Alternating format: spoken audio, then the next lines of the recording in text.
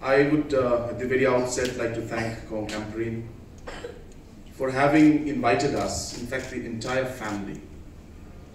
This was a very, very personal and a very close family affair, and the fact that you've invited us here to be with you means a lot to us. So we are very thankful that you invited us to be part of this really memorable occasion. And it's been 25 years. That's a long time.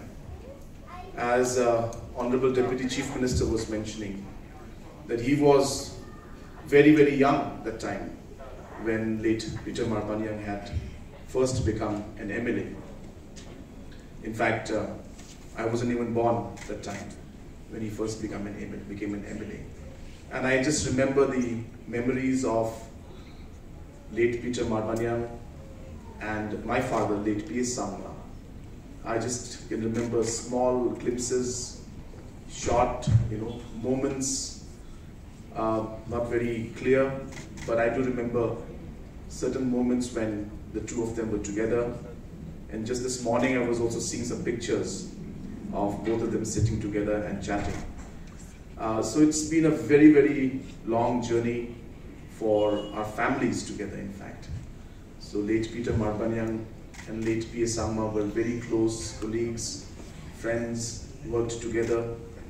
And it's really, I should say, a very happy moment for me, and a period, a very important period where his family, Kong Camperine, and we all are continuing that legacy of working together and serving the people of the state.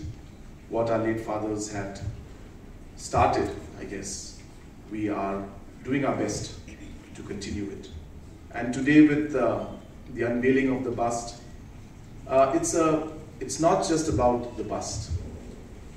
We have to remember that great people, they may leave us and go away, but their ideas, their vision, their legacy will always remain.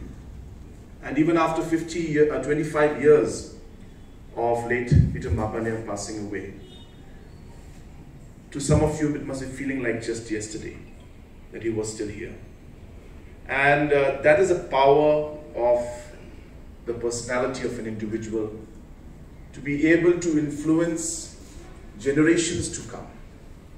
And today, this unveiling of this bust is nothing but not just a bust, but it is a powerful message to the future generation, reminding us about the contributions that were made by late Peter Marbaniang, reminding us about the values that he stood for, reminding us about how he dedicated his life not just to the people of the constituency, but as was mentioned by our Honorable Deputy Chief Minister, how late Peter Marbaniang had contributed to the entire nation.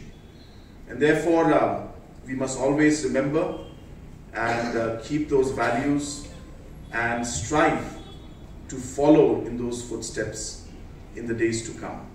So once again, it's really nice to see so many of the family members out here. And I was just listening to Bafanton struggling to remember the names and struggling to make sure that he took everybody's name.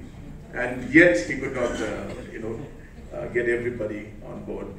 But really, I think it's a great moment for the family, and great moment for friends who have been close to the family, and especially to late Peter Marbaniang. And it's an honor for all of us who are on stage. Actually, all of you should have been on stage. It's very odd that we are on stage, but it's an honor that you have given us to be here and to be part of this really memorable occasion. I'm sure that all the granddaughters and grandchildren who sang the song today, I'm sure that when the 50 years anniversary comes, then you'll be looking back at this video of you singing this song 25 years back. So keep that song nicely. It will be a great memory to remember and to keep, and you will, I'm sure, enjoy it and cherish it. So with these few words, once again, thank you so much for inviting us, and may God bless each and every one of you who's out here, and may the soul of late Peter Marbaniang, rest in eternal peace. Thank you very much. Thank you so much, sir.